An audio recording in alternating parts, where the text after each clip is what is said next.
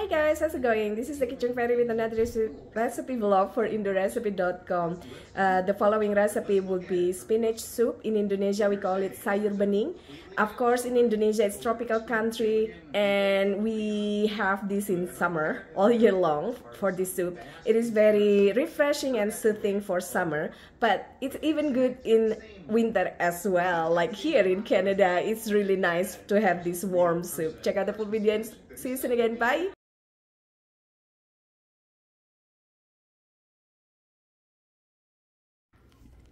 First, we're gonna boil the pumpkins. This is about 300 grams without the skin.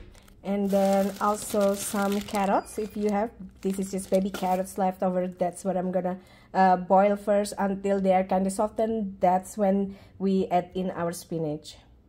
And for the water itself, it's up to you how much water you wanna use for the soup. That's also depending how much spinach you're gonna use for the soup. Now I'm gonna also use corn kernel. This is peaches and cream corn kernel. Normally in Indonesia we would use baby corn, what we call baby corn, or whole corn that we chop off into 4 section or 4 portion. But because this is winter, we don't have fresh corn, so we're just gonna use canned corn. I'm also gonna add in firm tofu. For the tofu, again, this is firm tofu. We're just gonna cube them.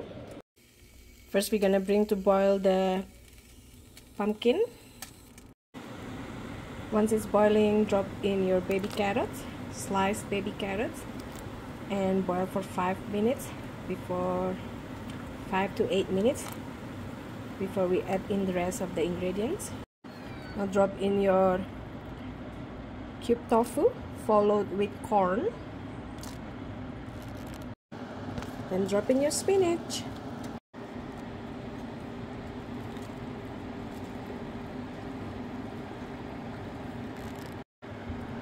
With 3 garlic and 1 small shallot if you have. If you don't have, just a little bit of the tip of red onion.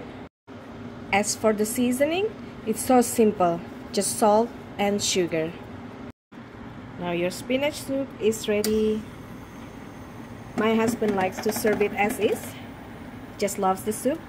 While in Indonesia we would serve it with rice, fried tempe, fried tofu, fried egg, fried fish, but always with rice.